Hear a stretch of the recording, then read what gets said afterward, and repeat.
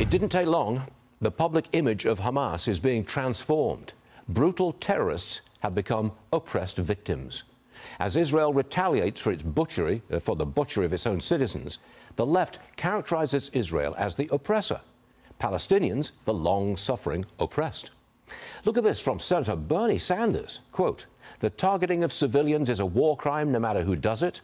Israel's blanket denial of food, water and other necessities to Gaza is a serious violation of international law and will do nothing but harm innocent civilians." That's the theme. Accuse Israel of deliberately hurting the innocent. Show pictures of Gaza, buildings destroyed, explosions round the clock, no water, no food, no power. Forget the atrocities Hamas committed.